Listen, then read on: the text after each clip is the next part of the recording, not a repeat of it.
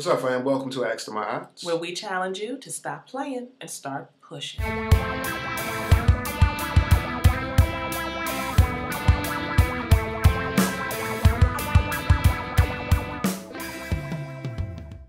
This right here is my lovely wife, Fiona. And this right here is my great husband, Aiza. Getting on my nerves a little bit, y'all. That's why he paused and looked at me, because I'm getting on his nerves a little bit. But that's okay. Is that something? All right, y'all. You didn't hear nothing? No, I didn't. Oh, if you ain't hear nothing, I know it ain't nothing, because you got dog ears anyway. If I think I heard something, I know I really didn't, if you didn't hear it. All right, y'all. Yeah, so... So we got a question that came in, and really the question was, can a woman tell through oral sex that her man has been with another woman? And so, I mean, the straight up answer is,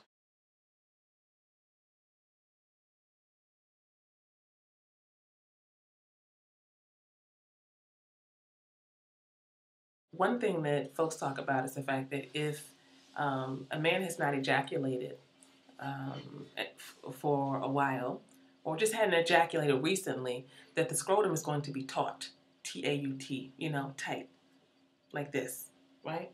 But if you've ejaculated, it kind of gets limp and, a little mushy and warm and, you know what I mean, all of that. So if the scrotum is kind of loose, then he's probably ejaculated. Does that mean he's had sex with someone else? Not necessarily, but it does mean that he's ejaculated.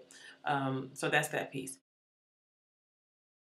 In terms of being down there, because the question was about giving oral sex and being down there, giving oral sex on your partner and being able to tell by taste, what sayeth you? Yeah, I say that, it may possibly taste different or even smell different if he has been with another woman. But then again, too, just keep in mind that, again, it's no scientific evidence because he could have washed up prior to being with you. How's it going to taste different? Like, what's it going to taste like? I mean, you could be tasting like if the woman got some Victoria's Secrets on or something like that. He was inside of her. It might have Victoria's Secret perfume? Yeah, or some lotion or something like that. It could have possibly rubbed off on him. And so, if she's providing oral sex, she could possibly be tasting that. Or smelling that. So again, it's not scientific. Yeah, but it's pretty obvious. Yeah, when you say it's pretty obvious, I mean, sometimes people miss the obvious, And he might just like Victoria's Secret lotion, just want to put some on. Yeah, it's possible. You never know. You never know, right? Yeah. Number 3, you also want to make sure that you're being mindful of the fact that when he ejaculates, his semen may be of a different color. If you have not ejaculated for a while, your semen may not be pure white. There may be some other color to it. Sometimes it may have a yellowish color or another tinge to it.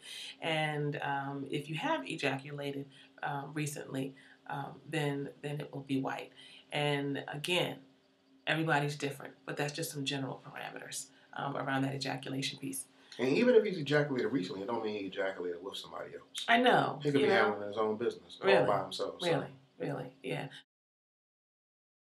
And one more thing, y'all. If you're giving oral sex to your man, and it's difficult for him to get an erection, again, it's not necessarily saying he's been with somebody, but when guys have ejaculated recently, sometimes it's a little bit more difficult to become erect. So just keep that in mind, too, that if he's normally able to stand the tension, but, now he's not, you might want to question whether or not he's found another way to release.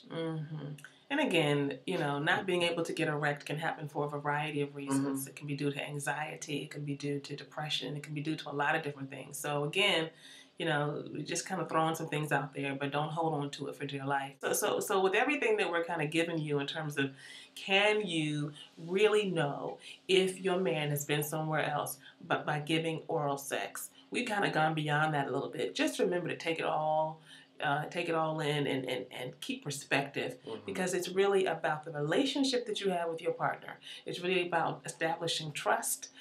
That's what it's really about, not trying to figure out how to become proficient in picking up clues to figuring out if somebody's been tiptoeing out and about. If you got to live like that, then you need to give us a ring, and so you can get some other kind of support, some other kind of counseling or coaching to help you so that you ain't doing all of that. But we get these questions, and we wanted to answer it for you. We hope that it was helpful in some way or another. At the end of the day, remember always, stop playing and start pushing.